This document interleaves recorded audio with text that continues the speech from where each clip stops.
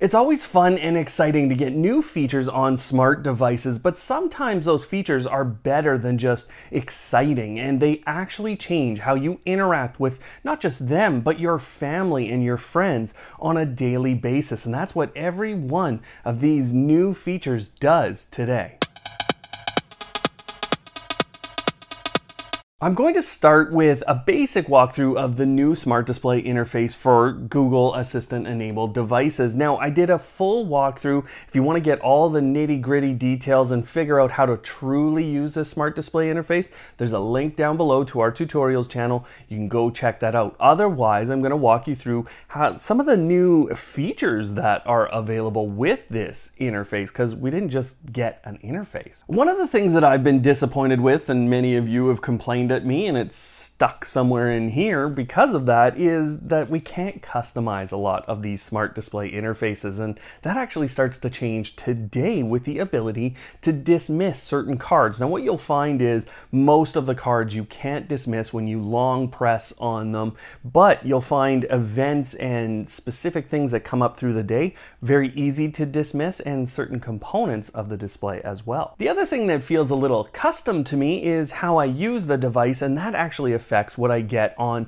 the first display panel. So when you tap on there, or you you swipe right to left, then what you're going to find is a panel that's either for your morning or your evening or your afternoon, or it's something related to the time of day. And then what's happening in here is certain cards can be dismissed, but on top of that, you're also able to customize things by what you use on a daily basis. That's what will show up here. And not only have I found the new control interfaces throughout the display to be really useful, including the ability to quickly control my lights in 10% increments, but I've also found it very useful with the new Google Chromecast, because there's actually a small navigation or a small control panel, and you're going to find these new control panels are much easier to access throughout the entire display, not just on things like the Shed devices, the smart home entertainment devices, but you're going to find this on cameras and on lighting and across the display in general. I also love the fact that it's a quick tap to really what is the view of my day, and you get your calendar and your reminders and maybe even news sources or podcasts, which is an entirely new feature on Google Home in general. So not only do you have it on the displays when you go into the media tab along with music and video and news, but you also have it in the Google Home application, and your ability to choose between Google Podcasts or Spotify Podcasts as your default provider, or no one, allows you to customize this a little bit further. And one of my favorite benefits of this whole new smart display interface is the inclusion of music and media and the way we can control that. And when I personally go and play music now, it is with a smart display interface in front of me, and the ability to add and remove those speakers on the fly, plus the ability to transfer between speakers.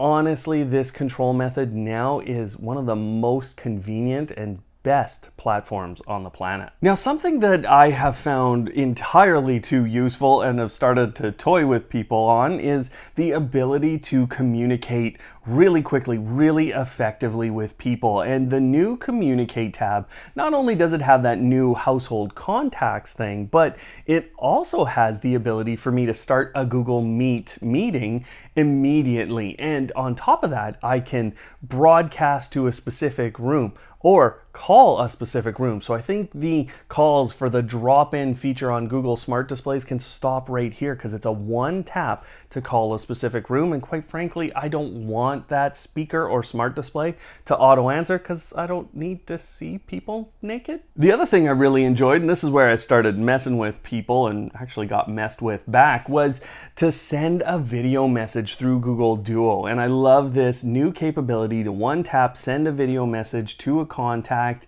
And what came back within seconds of me doing that is Alan singing Tina Turner back. I don't know what was going on. One of the hardest things for me is to film a smart display because it's constantly changing from super bright to super dark and back to bright again, but the new dark mode capability is really important for me, and I think a lot of you are going to love it. You also have the ability to set it in light mode or an auto mode, which will allow it to adjust based on the ambient room lighting and the time of day and all kinds of things, but just put it in dark mode and let's be done with it. And to me, the Discovery tab is a bit of a miss. Now, why I say that is right now, it's not a great discovery process, and I like the recipes on there and I like the idea, but it's not really great discoveries that I'm making. And what I want to see in there over time, and I have a personal belief that this will go on, is some of the assistant actions and the games will show up in there and become a much more useful, quick panel for discovering new features and new capabilities. And with the Discovery tab being a bit of a miss, there's a couple of other misses in there, and the pull down menu is gone, and I think that's gonna frustrate a lot of people. And I also found a couple of reboots, but in general, this is a massive leap forward in the smart display interface. And that leads me to the next big leap forward, or at least the next big leap forward for me, because honestly, I don't want to have to go and set up a bunch of things in Samsung Smart Things all the time or in my other systems that I have here. I like the fact that everything's kind of aggregated into the Google Home application, and therefore I want to be able to utilize as much as I can that application. Now, what I've been able to do is create some power savings and to create some additional security in my home, and then also to prep my home for my arrival. And this new feature is called presence detection, and you should find it in your app. You'll get a little notice to set it up. And again, what I have done is when everyone leaves the home, then I set my home into the away mode and I turn off a bunch of smart plugs, create a bunch of power savings, but I also turn on my cameras to make sure they're operating whenever everyone leaves. Now, on top of that, when I return, I kind of set my lighting for my return so that everything's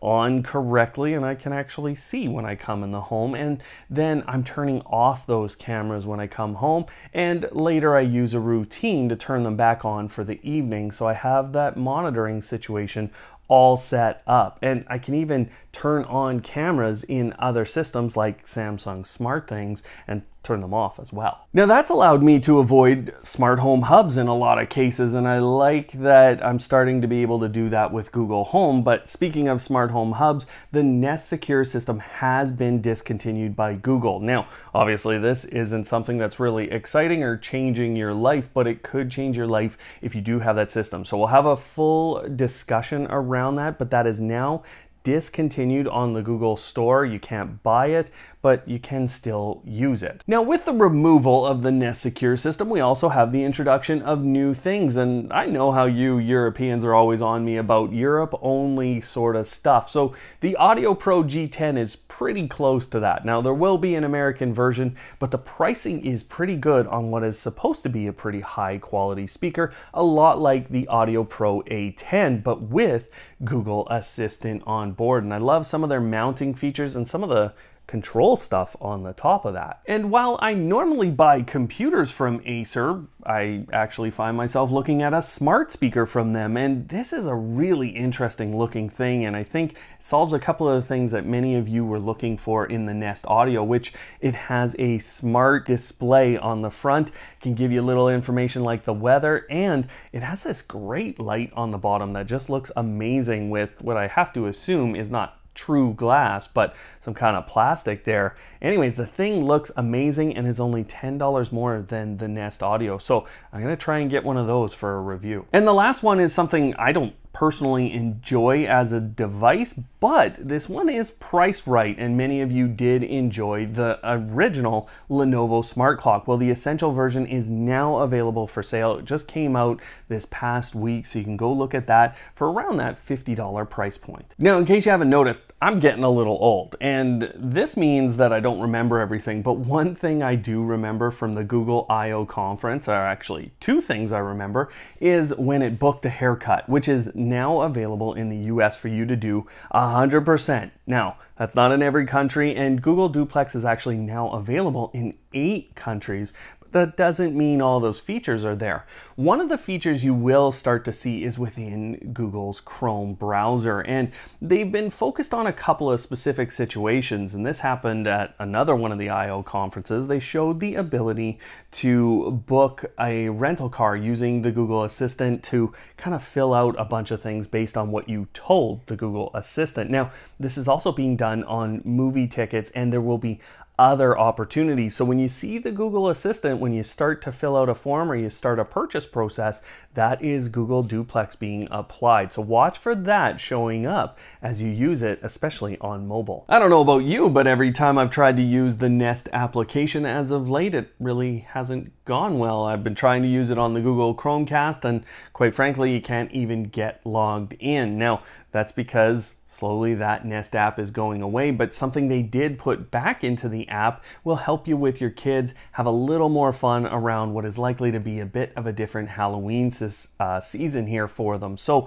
go and check out the seasonal ringers, and you can have a little bit of fun here with your kids pressing the doorbell. Every once in a while I throw in a real businessy thing into this, and I'm sure lots of you go, oh, that is so boring. But there's a reason I tell you about these things, because they have major impacts in how your smart home goes from this point forward. And you know, Google Assistant showing up on Fitbit soon is as a result of a big deal to purchase Fitbit, which does appear to be going through and will start to show up instead of Miss A on every one of those devices. Now, the other one was the purchase of ADT, or a 6.6% stake in ADT by Google, that shifted the security market and started the end of the Nest Secure. But this next one is something that I've never felt Google has addressed very well. See, in the app I can turn on purchases, and I can look at reservations, and I can once in a while with an assistant action try and purchase something, but it's few and far in between. And this is a way that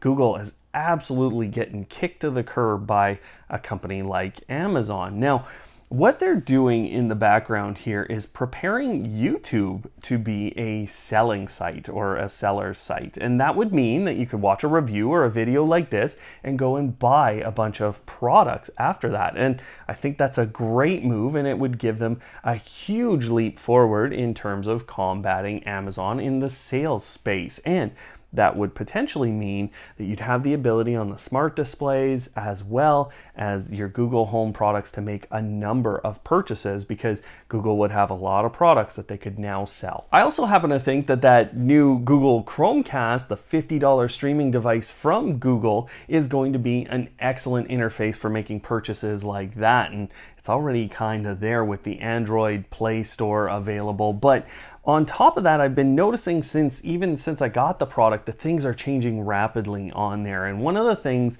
that I couldn't do on day one was get YouTube Music to play while I wasn't inside of that application and the interface wasn't up. But this has actually changed already, and you're getting a new interface on the TV as you go and browse for shows, which I really love. And then on top of that, when I go to the settings page, or just before that settings page, I get a quick interface for opening and playing and skipping songs as well if I just long hold on that. One of the other things I've noticed since that review is that Bluetooth connectivity is being worked on heavily, and this has already improved. So something I said was I couldn't maintain a good Bluetooth connection to a Nest Audio or a speaker pair of those Nest Audios, and I still can't really maintain it, but I have noticed more and more services have the ability to play content out of Bluetooth sources, and Bluetooth headphones are the best scenario. You're going to get that out of most of the applications, but it's getting better and better with Nest Audio. So stay tuned for more here. I think we're going to get everything we were hoping for. To me, the Google Chromecast is totally becoming a cornerstone of many modern homes, especially if you have Google products. And that's why I want to showcase it to you in more than just those video streaming services. And that's why what's up on screen right now is our review of that, which goes much deeper than just video streaming services, and you'll learn how they're really shifting what you can do with a streaming streaming device with the new Google Chromecast. So go check that out. Otherwise, thanks for watching, everyone. And of course, don't hate, automate.